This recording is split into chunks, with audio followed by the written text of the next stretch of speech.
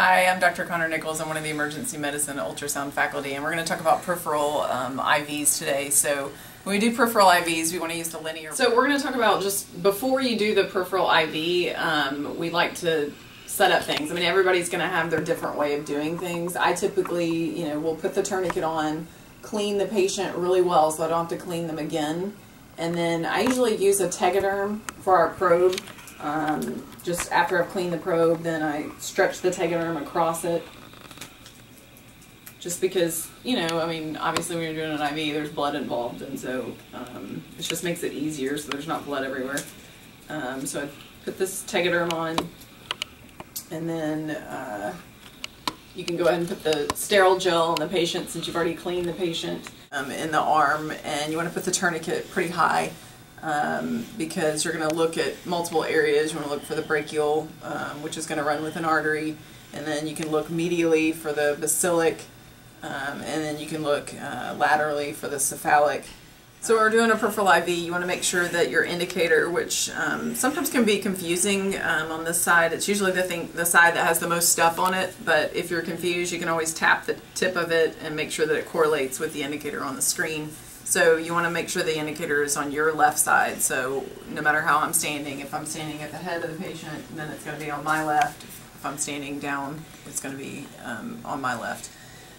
So once you're scanning and you find the vessel that you're looking for, you want to compress and hold it and visualize whether there's pulsations there on the screen. If there's pulsations, obviously it's artery. If there's no pulsations, then it'll be a vein, and you want to scan up and down to make sure that it's not going horizontal, and going to be something that's difficult to follow. So, I mean, if you can follow it on the screen, you'll have a better idea, so then you find exactly where you're going to go. Usually we use long needles. I think in the emergency department here we have 20s that are 1 3/4 inch, and there's multiple types available, but we use the longer ones. And so here's our long catheter that we're going to use, and so typically, I'll hold the probe. I'll plant my hand on the patient so that I can hold the probe steady. And what you want to do is you want to find your vessel, you want to center it in the screen, and then you look on your screen to see how many centimeters down the vessel is. And so for this particular one, it's about let's say 1 centimeter down. So 1 centimeter down, we want to go 1 centimeter back.